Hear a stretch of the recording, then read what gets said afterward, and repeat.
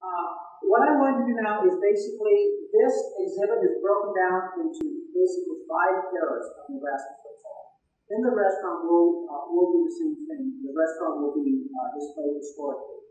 And so I'd like to talk about the 5 eras and highlight some of the pieces in the different eras so that as people come in, it would be nice if you point out a few pieces. The first era in Nebraska football history is what is known as the early era, and that is from 1890 up through 1922. The first football game ever was played in 1869 between Rutgers and Princeton. And it was basically a college fad. It was a group of 2 guys from 2 different universities who got together on an open field. There were 25 players on each team. They had no equipment.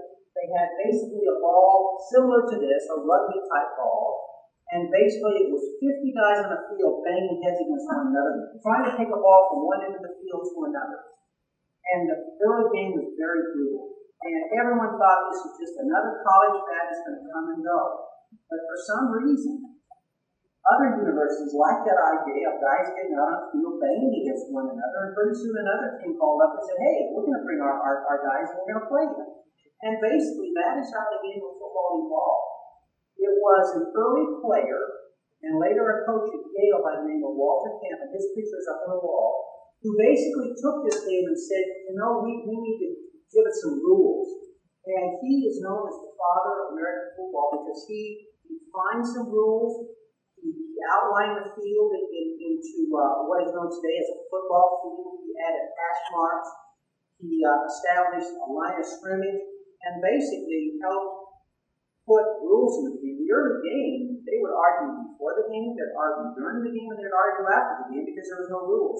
He helped establish rules. And this was in 1869.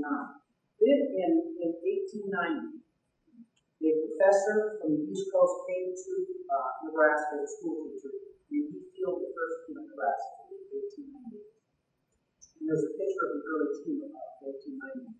And once again, it was Nebraska, just a bunch of guys went out for the team. During the early era, they actually used several different names. You've heard of Bug Eaters, the Old Golden Knights, the Rattlesnake Boys, the Antelopes.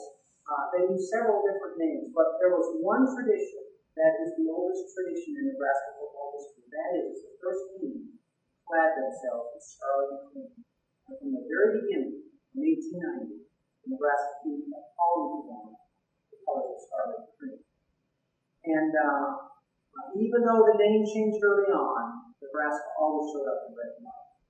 The first early star of Nebraska football history is a gentleman pictured on the wall over there by the name of George Flippin. He was an African American. He was a black athlete. And some of the early teams refused to play Nebraska because he was a black athlete. In fact, Missouri refused to play one year, and they ended up forfeiting the game 1-0 because they refused to play against George Flippin. And George Flippin is considered the first early star of Nebraska football history. It was in 1900 that a Lincoln sports writer by the name of Cy Sherman dubbed the team the Cornhuskers. The word Cornhuskers had first been used by the University of Iowa, and they called their team the Cornhuskers. But then they decided that they didn't like the name, and so they switched names and became known as the Hawkeyes. And Cy Sherman didn't like any of the other names. He didn't like being called Buggers, so he called the team Cornhuskers, and it stuck. The university liked that name and simply voted shortly afterwards to officially name the team the Cornhuskers. So from 1900 on, the team has been known as the Nebraska Cornhuskers. The early teams in Nebraska were sensationally talented, good teams. And a lot of people don't understand this about Nebraska football history. There's a couple of pictures over here that I'd like you to take a note of, particularly this one of the 1902 team. And here is a group of the teammates on this 1902 team, and if you take a really close look at it, they look like prison convicts. I mean, these guys are rough-looking guys. And the 1902 team was not only undefeated, but they were unscored upon during the entire season. So if you have to say the greatest team in Nebraska football history, it would be the 1902 team. The coach of that team was a gentleman by the name of Bubby Booth. And this is another highlighted piece. This is the early Daily Nebraska, which is the official newspaper of the Nebraska Cornhusker University. And as early as 1904, you can see the type of dedication and the way the early program uplifted the team. Even back then, the university was very proud of the football team. As we go on into history, the next highlight is a coach by the name of Jumbo Steen. They kind of nicknamed the early team the Steamrollers. And Jumbo Steen is the most successful coach in the history of Nebraska football from a winning percentage standpoint. He won over 91% of his games. No other coach has had that success of winning, not even Tom Osborne and not even Roger Van. He coached for 5 years, and at the end of his 5 years, they refused to give him a little raise, so he left. And the last 3 years that he was coaching, they went undefeated 2 of the seasons, and in one of the seasons they had to win the tie. The great player under his reign was this player right here, which is the person by the name of Guy Chamberlain. I like to refer to Guy Chamberlain as the great Guy Chamberlain. And I'm going to talk about another athlete a little bit later on, and that athlete is a person by the name of Johnny Rogers. And I do believe that Johnny Rogers is the greatest athlete in the history of Nebraska football. But if I had to cast my vote for the second greatest athlete in Nebraska football history, it would be this gentleman right here. Guy Chamberlain was simply pets above everyone else. He was an unbelievably great athlete. He went on to a sensational pro career. He is one of 2 Nebraska players that is enshrined in the Pro Football Hall of Fame in Canton, Ohio. The other player that's in the Pro Football Hall of Fame is Dylan by the name of Ryan over there. Early on in Jumbo Stein's history, the rivalry was against the Minnesota Gophers, and also it was under his time that he started a rivalry against a little school in Indiana. And that little school was known as Notre Dame. The Fighting Irish of Notre Dame. And early on, Jumbo Stein's team was as good as any in the country. But Nebraska didn't get the recognition that it should have.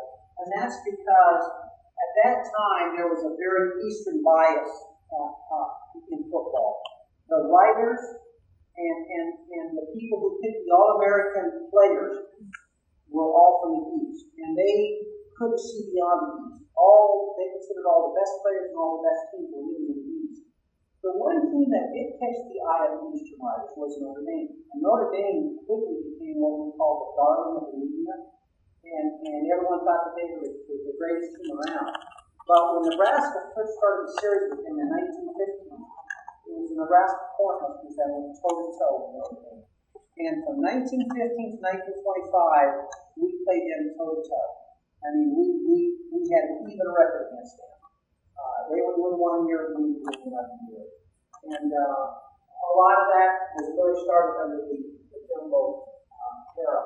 A couple pieces that you may want to highlight in that case right there. There's an early 1917 and an early 1918 Nebraska Notre Dame program. I have a lot of good friends who are Notre Dame collectors. And many times they come up and they say, Bob, why don't you show me those early programs? Because in the 1917 program, the star halfback in that program for Notre Dame was a gentleman by the name of George Gipp. No one for the Gipper. Okay? And he's also in the 1918 Notre Dame program. And in 1918, that was the first year that New Rocky became the coach of Notre Dame Fighting Irish. So from a Notre Dame collector standpoint, those are very, very valuable pieces of memorabilia. And they often kid me. They say, you know, those programs mean more to a Notre Dame collector than they do a Nebraska collector. So you should really sell me those. And I keep saying, no, they mean more to a Nebraska collector than they do a Notre Dame collector. So I'm not selling them. And but we go around and around. Notre Dame does have a glorious history. And that's one of the reasons that we try to emphasize a little bit of Notre Dame history in this collection, because they're going to be visiting our state. And the early rivalry with Notre Dame was a wonderful rivalry, and I'm going to talk about more of that history. But a On up into the early 20s, the Nebraska program continued to be very good. The early era basically ends with 1922, and there's a natural break there. And that's because in 1923, the new Memorial Stadium was opened. And so the next era in Nebraska football history is considered from 1923 up to 1941, or another 5